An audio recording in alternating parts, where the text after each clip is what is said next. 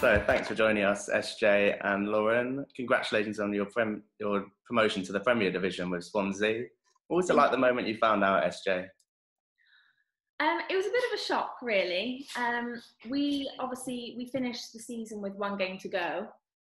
So we knew that had we won our last game, we would get promoted.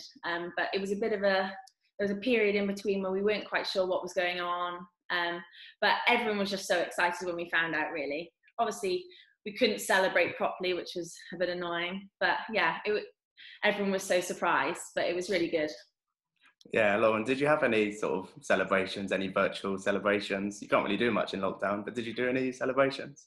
No, I know. The day we found out, we all celebrated on our own at our houses, but the week later we all had a Zoom call and we did a little quiz. We had a few cocktails and that was really nice, just to celebrate as a team. Nice. And have you got any celebrations planned after lockdown as a group?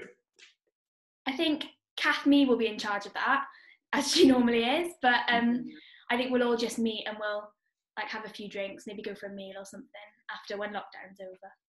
Yeah, and SJ, how's the season gone for you? What sort of challenges have you faced during the season? I think we found it quite sort of difficult. I mean, to begin with, we just said that we wanted to stay in the league. That was our aim at the start of the season, because we knew we had an influx of new players and people who hadn't played National League before, and we hadn't really played as a team for a season before. So we thought it would be difficult, but we got off to a really good start, and I think we were all quite surprised at that. And from then on, actually, the momentum just sort of kept going. And we had a really good first half of the season. And yeah, the final games after Christmas as well, we ended up doing really well, which was really good. But it was tough, because obviously teams you play against, they've got a lot of experience and a lot of players who've been there for a number of years. So that was hard. Yeah, and what do you put that success down to? I just think everyone wanted to do well for each other. You know, we were a new team and you had a lot of new people who were coming in who just wanted to sort of do well for the rest of the girls. So we all sort of wanted the same thing. But yeah, we were all just on the same page and we all wanted to do as well as we could, really.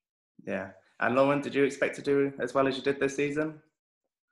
I don't know, because there were a lot of changes with a lot of new players came in and then obviously a new coach. So we didn't really know what to expect. But I think having the new players really benefited us, because quite a lot of them were quite young and quite fit, and they brought a different element to the side, which we haven't really had before. So I think in terms of that, it really helped our side. And the morale was really good throughout the year, and I think that was a massive thing moving forward for us. SJ, how big is this for Welsh hockey to have you guys in the Premier Division?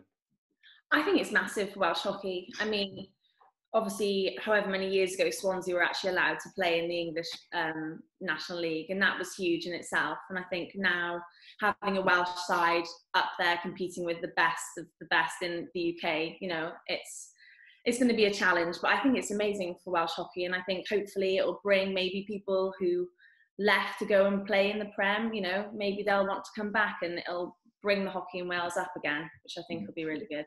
And it's also doubly impressive for you guys also studying at Cardiff Met and Cardiff Uni, respectively, which, Lauren, how do you balance all of that? It is a struggle, but I think just using the time that I have wisely, so any spare hour I have, I'll either be doing some exercise or doing some uni work so that I'm catching up with that. I think the travelling is quite difficult to Swansea, but we travel in groups, so we're with the girls and they're quite understanding if we have to do work in the car or things like that. But it is just mainly time management with just using any spare time that you have just to do work or do important things, like don't waste time on Instagram or things like that. Yeah, and SJ, how do you balance it as well? I found it okay. I found it fine. Obviously, like Lauren said, we all travel together down to Swansea once a week, and then obviously the games this year have been miles away, so we've all been on minibuses and things together. So it's just about trying to manage everything. Obviously in my final year, I've had quite a lot of assessments and things on at the minute, but yeah, like Lauren said, it's just about managing time, and everyone understands if you're sort of doing work in the minibuses and things, trying to get everything done. Yeah, and what's life under lockdown like? How are you both staying fit? It's quite challenging.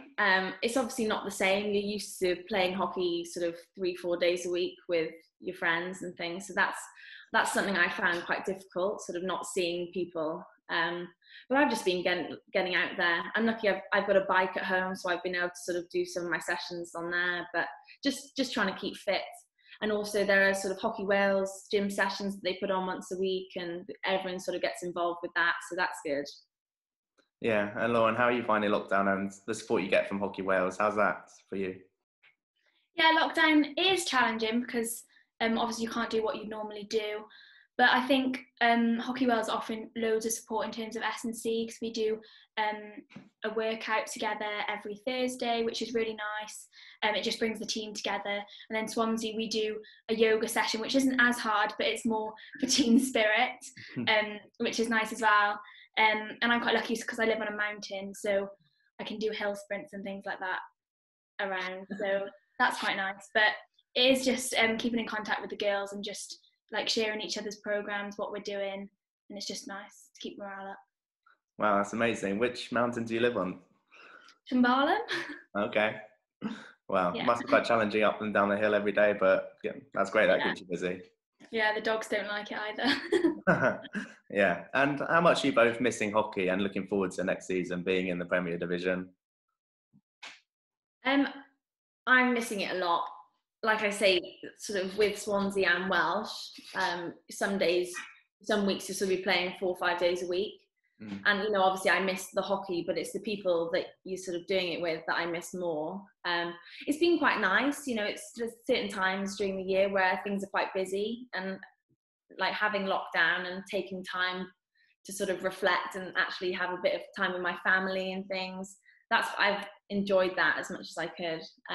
But I'm excited for next year, definitely. Excited for things to hopefully get back to normal, you know, September or whenever things do start to get back to normality.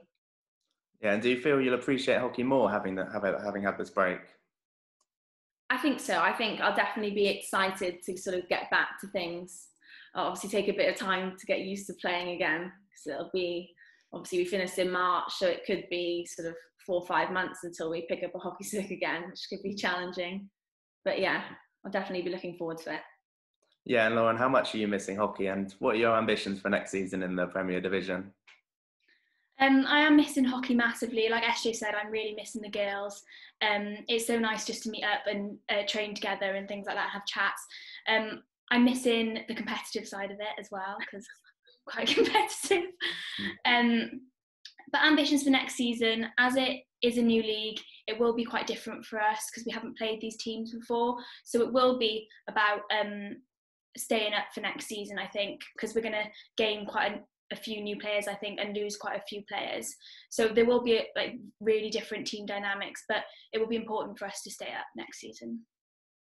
Yeah, and SJ, how do you foresee next season going for you, and what are your ambitions? I think it'll be challenging, definitely, like Lauren said. And, you know, like I said earlier, they are the best teams in England and Wales now. So it'll be tough, definitely. But I think, like we did this season, everyone who's going to be involved next year is just going to be so sort of excited, and we'll definitely take the challenges as they come. And like Lauren said, sort of staying up next year would be a massive thing for us and for Hockey in Wales if we can, you know, keep in that league for another season on. So I'm excited. It's obviously, it'll be tough, definitely. We know it's not going to be an easy thing at all. But yeah, we're all excited, I think. Awesome, yeah. Thanks for your time, girls, and looking forward to seeing how well you get on next season. Thank you.